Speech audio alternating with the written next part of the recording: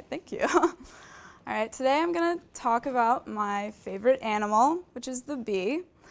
I'm going to divide it into 4 sections, and I'm going to talk a little bit just about how bumblebees are such effective pollinators. I'm going to discuss CCD, which is colony collapse disorder, and other threats to the wild bumblebee. I'm going to go then into solutions, ways that each person in this room can help, and then I'll just give some interesting honey and bumblebee facts. All right, so I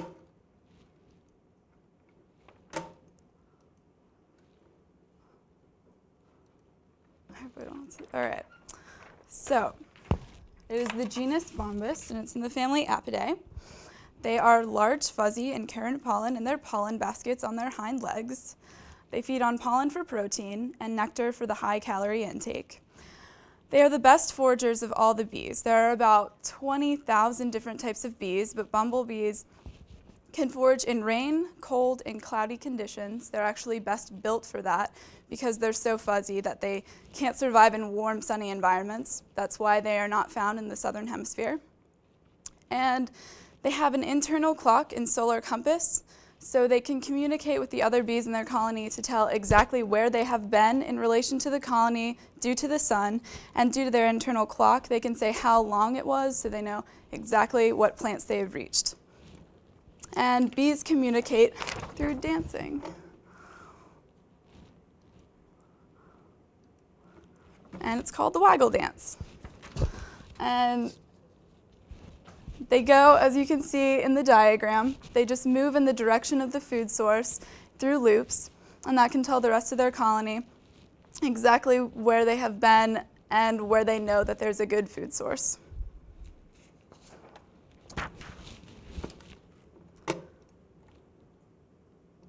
Okay.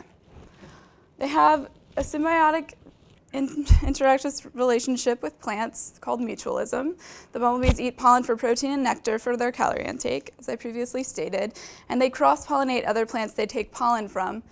The stamen is the male reproductive part of the plants, and that is where the bees collect pollen. And then, because the pollen is in their little pollen buckets, and it's also on the fuzzy parts of their body, it is then transferred to the stigma, which is the female reproductive part of the plant. And so it is the most effective pollinator known to our world.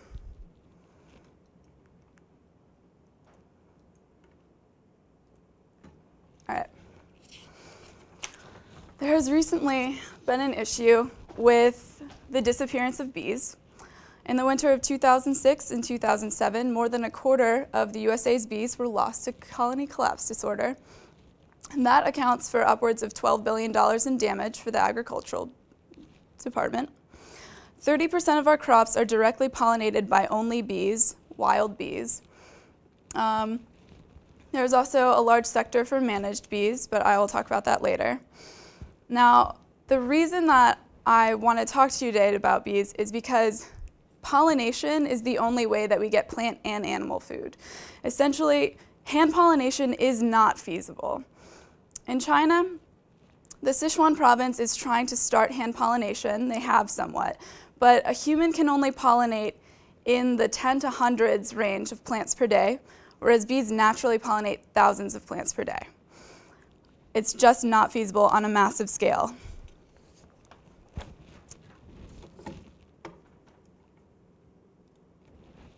There are other threats to wild bumblebees. People can't directly pinpoint the cause of CCD. Some people have thought that it might be a fungus in the honey. Some people think that it may be the fact of stress, which is number 5 on here. But the threats to wild bumblebees are, first and foremost, habitat loss. There's a lack of flowers to feed on and a lack of nesting sites due to so much development.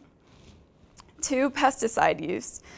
Any pesticide, insecticide, herbicide, they're all poisonous to bees, and because of that, it is mutating them, and they cannot effectively use their solar compass or communicate with the other bees. There's also an introduction of disease from managed bees. Managed bees are the bees that are in man-made environments, and the government controls where and how they pollinate. climate change, and the stress. There's a lot of stress because people think that you should be able to get any crop at any time of the year, like everyone loves almonds. So beekeepers and managed bees are shipped cross-country, overseas, to California to pollinate almond plants. And because of that, they're put under an incredible amount of stress, which represses their immune system, and then they're more susceptible to pathogens. So essentially, this is also saying that local and natural pollination is the best form.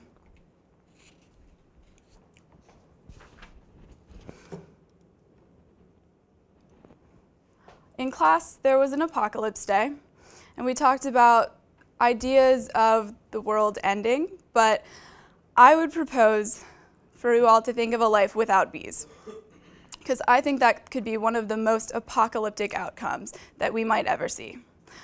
Lord Rooker of the House of Lords in UK proposed that if things were to keep going at the rate they are, bees would be extinct in 10 years. I read an article that said it's more likely to be 8 years.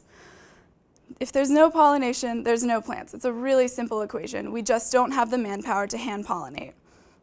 So imagine a life with little to no plant food, which would result in little to no animal food. It would kill biodiversity on our planet, and I think that that would want to be probably the worst impact we could possibly have. So it's definitely time that in addition to thinking about global warming, in addition to worrying about meteors hitting the Earth, it's a far more reasonable argument to be worrying about the safety of our bees. All right. There are ways that we can all help bumblebees survive. Never use insecticide, herbicide, any of the stuff that you can get in garden stores to kill weeds. Avoid it. There are natural methods for getting rid of weeds, for getting rid of certain insects without having poison all over your yard. Plant heirloom variety of plants. They have more fragrance, more pollen, and more nectar. Bees can sense smell, which is why the more fragrant plants are best for them. They know where to feed. And of course, more pollen and nectar. That's more food for them. Plant colorful flowering plants. Bees are incredible because they can actually see patterns in nature. So if you have colorful plants, they can see that, sense it, go right to it.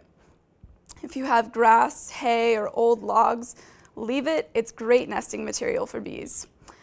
And of course, going organic goes along with no insecticide, no herbicide, just be completely all natural. It's the best thing for bees. All right. I have some pretty neat facts about bees. If you guys aren't interested at all yet, according to our current mathematical equations, bees can't fly. They defy our conception of what gravity is. They are one of the sole exceptions. So there's a nice quote that aerodynamically, the bumblebee shouldn't be able to fly, but the bumblebee doesn't know it, so it goes on flying anyway. Nice little inspirational quote for y'all.